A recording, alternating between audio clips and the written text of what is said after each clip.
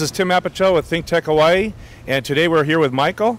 And Michael, our subject today is road rage. And my question to you is, have you seen or experienced road rage here on our roadways or highway? Unfortunately, yes. I live out on the west side of the island, and I drive back and forth daily.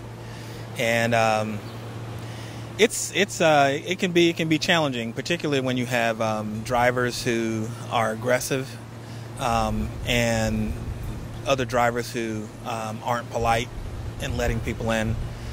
When you see this on the roadway, are you subject to the commute, the hour and a half, 2 hour commute to get into town? Well, you know, fortunately with the career that I have, I can come in slightly on the tail end of things and leave on the tail end of things. So it's a little more civil. But on the weekends, I have a singing group that I sing with, and having to get from event to event, right. That's when I see it mostly. What sort of things are you seeing on the roadway? It seems like the incidence for road rage is increasing. In fact, I don't know if you know this or not, but there is an informal survey, nationwide survey on one of the social media sites, and Hawaii is the #1 state. Would that surprise you? No, it would not.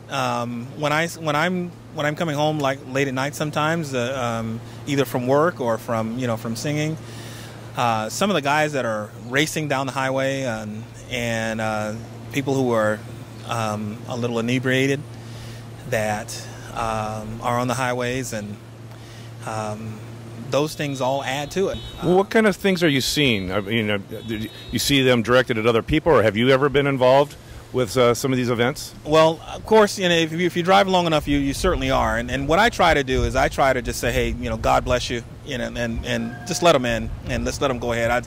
My thing is I just don't want them to take me with them when they have a bad accident, or I'm not going to get into a beef with somebody for driving. If you were the recipient of road rage, would you know what to do? Because there's kind of a hierarchy of things to do and not do when you are the recipient of someone's rage. Would you happen to know what those would be? I don't, but normally what I do is I just tell them, hey, go right ahead, mm-hmm. and I just try to de-escalate the situation, not adding to it. And if they want to drive close or stuff like that, what I normally do is I just either take a different route, or if it's really bad. There was one time when I was coming from Kaneohe and I was going over the H3, and this guy was just really tailgating me for some reason. What I did was I held up my phone and just showed him that I was calling the authorities, and then he sped off and left. But if it's really bad, I would just call 911 and tell them where I am and what's going on, and or drive to the nearest police station.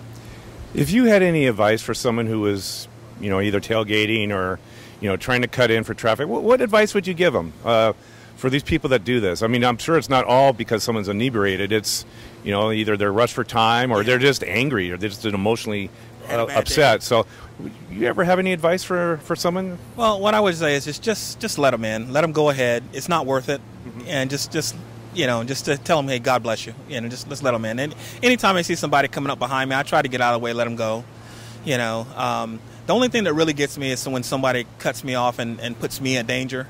Right. That's the only thing that really gets me. Yeah. But what I try to do is just let them go on and do their thing. It really isn't worth it.